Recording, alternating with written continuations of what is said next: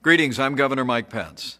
It's my honor this year to serve as the Republican nominee for Vice President of the United States with my running mate, Donald Trump. I'm grateful to be able to join you, if only by videotape, but I'm not sure how they introduce me. The introduction I prefer is pretty short. I'm a Christian, a conservative, and a Republican in that order. And really, it's as a fellow believer that I'm particularly honored to be able to address you today. I know every one of us has our own story about how we came to faith.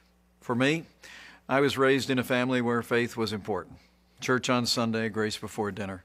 But my faith became my own when I made a personal decision to trust Jesus Christ during the spring of my freshman year in college. That night, my heart was literally broken wide, with gratitude and with joy, when I came to realize that what happened on the cross, in some small measure, actually happened for me. And I know all of you in the room share that same passion and that same sense of gratitude for what was done on our behalf. Years later, my faith has been tested, relied on more times than I could possibly count. All I know for sure today is I need Him more than ever. And He's really the center of my life and the center of my family's life. God's love really eclipses our failings, and as always, He's been a source of renewal and strengthening for this nation and for people of faith throughout our history.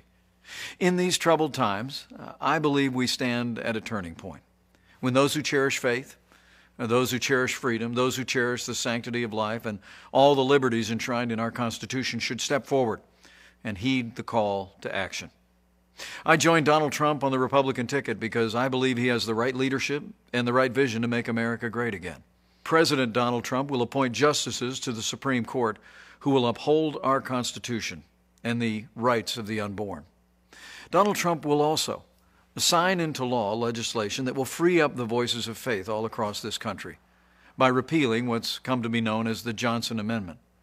The Johnson Amendment's literally been on the books since the 1950s, and it essentially threatens tax-exempt organizations and churches with losing their tax status if they speak out on important issues facing the nation from the pulpit. Donald Trump and I are both committed to work with renewed Republican majorities in the House and the Senate to repeal the Johnson Amendment once and for all.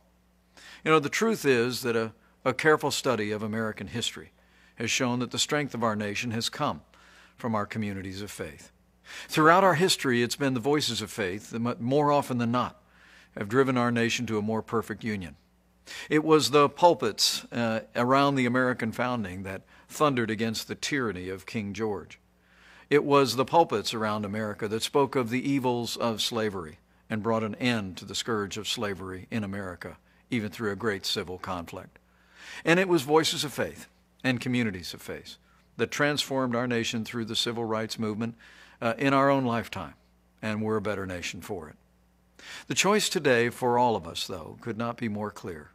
I've never seen a more dramatic choice in a national election in my lifetime. I truly do believe we're come to a time for choosing.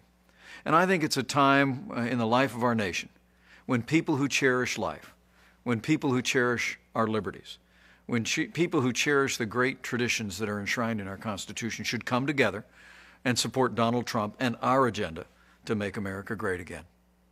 In these troubled times at home and abroad, challenging times for American families, I'd like to encourage you to do one more thing, and that is to bow the head and bend the knee in the days that remain in this election. Pray for our country. But as you do so, please pray as Lincoln said was his prayer. Not so much that God would be on our side, but that we would be, in his words, on God's side. Because I truly do believe in my heart of hearts that what's been true for millennia is still true today. That if his people, who are called by his name, will humble themselves and pray, he'll again do as he's always done throughout the storied history of this nation. He'll hear from heaven, and he'll heal our land. This one nation, under God, indivisible, with liberty and justice for all. Thank you for giving me the opportunity to address you today. May God bless you, your families, this community of faith, your church, and may God continue to bless the United States of America.